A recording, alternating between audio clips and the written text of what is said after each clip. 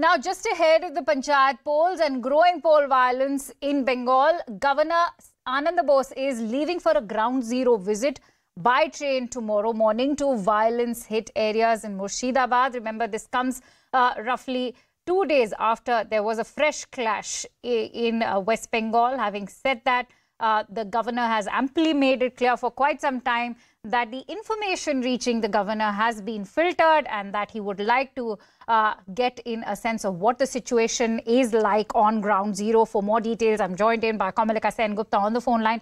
Kamalika, while we do understand that the governor wants to have a sense of ground zero, but the fact it would be interesting to see how the TMC reacts to this, because the TMC has already called such an approach a partisan approach, where they have even approached the Election Commission accusing the governor of interacting with BJP campaigners.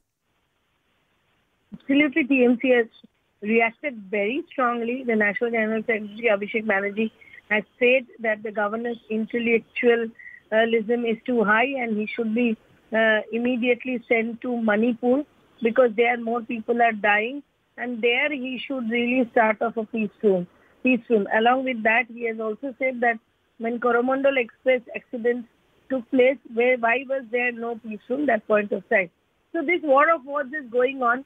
But, there is another big breaking news now coming in, is that with 24 hours to go for the Panchayat polls, there is again a still big confusion with the deployment of forces.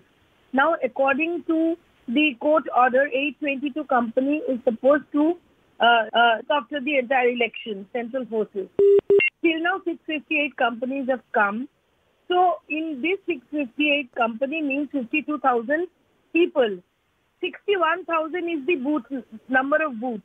According to High Court, central and state forces should be 50-50 and each booth should have armed police. But in this number, with 52,000 central force person, then it's not possible to guard 61,000 with even one central force. Now, again, what we are getting is now the coordinator of the forces have written letter to MHA to reconsider the entire sending of forces. Now, it's a big confusion. Like, day after tomorrow is the election, and tomorrow this thing has happened. All right. And then till tomorrow, the picture is not clear.